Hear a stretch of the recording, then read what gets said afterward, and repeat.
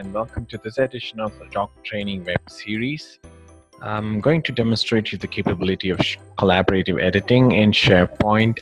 My colleague Bradley Bowman had demonstrated a similar feature for Microsoft Word, and I hope you have got to know that we have co-authoring feature in Microsoft Excel as well. So this is something that Microsoft had come up with in the March update.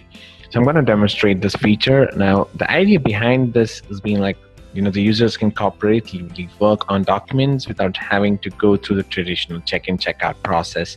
Now, what I mean by that is the traditional way of working with online documents is through check-in, check-out system, which means whoever is editing the documents, time has a lock on it, and no one else can do anything until they are done. So that's one thing that, the users have kind of an issue over there. They have to wait until the document is being saved. So several people need to contribute to a document or a spreadsheet, so they need to wait, right? Exactly, that's what I meant. So we've been doing this for the Word files, and now it's much more effective. Now we can do it in Excel. So this should be good news for probably people from the finance department. When they work on a lot of Excel files, this is something that they really need to look into. So I'm just gonna demonstrate this with one of our Excel file here. So now this is our intranet portal, it's a ready to go intranet portal called Doc, which is powered by SharePoint Online. Now we have department portals like sales, finance, human resources, IT, training, marketing, operations, advertisement, and store. So I'm going to take up a scenario where two salespeople actually work on, an Excel file. So let's go to sales, and then select on sales report. Now this is something that every sales team that they really rely on. They want to see their sales report. So I'm taking up a scenario where they are looking at their second quarter results for Asia. So they have a Q2 sales report, right?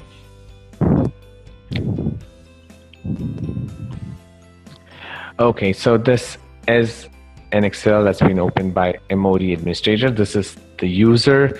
Now in parallel, let's say I'm also editing, I'm also on the same page. Now, good news is I get to see which users are basically editing it. So if you see over here, you can see my name here. Now, if I move to the other browser, yes, that's it.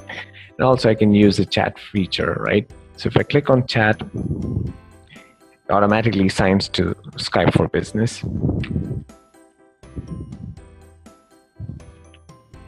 Perfect.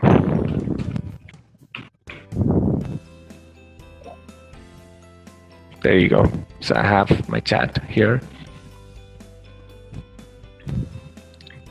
And we can work together on the same page. So let's say two people from sales, they are working over here. They can put in they can chat instantaneously and also make the changes over here. So let's move this up. And let's say, now this is the mod administrator user here. So let's say mod is making changes over here. So let's say it's 26 to 31 and he makes it as 40, right? And also he can watch what the other user is using. Now if you click over here, I know Sajin has put his cursor on other on this column over here. Now let's go back to Sajin's, Sajin's browser and see how it looks like. Okay, now this is Sajin's browser, and now we get to see that the changes has been done, 26 to 40, right? And also 26 to 40, and then now let's mouse over this, and you get to see that this user has been editing it. So this is one very essential feature, basically, where